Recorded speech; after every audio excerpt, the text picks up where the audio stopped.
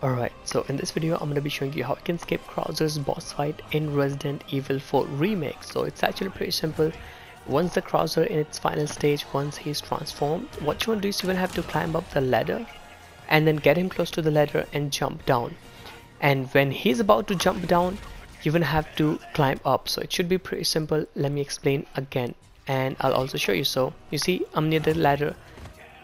I'm going to get him close to the ladder, and when he's about to real close to the ladder and jump down, you climb up. So it should be real simple. So it works with every single ladder. So climb up the ladder. Okay, I just got hit.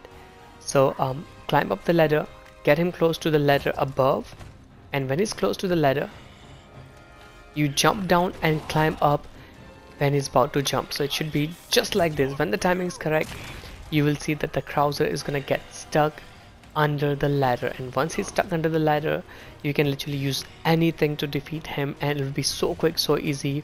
So it's not like actual skip for the boss, but you're gonna be glitching the boss where you can kill the boss easily. So you can kill the Krauser easily with literally a pistol or something like that. So if you're playing on professional, it works in basically every single game mode. So you see Krauser is literally just stuck, and I can shoot with whatever gun I want. I can use grenades.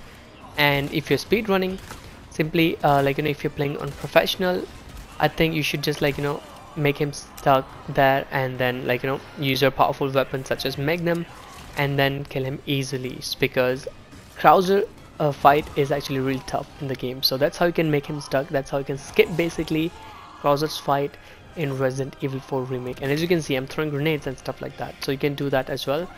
Or you can just use a pistol if you're trying to save some bullets, because I did that and I killed him at the end with the pistol.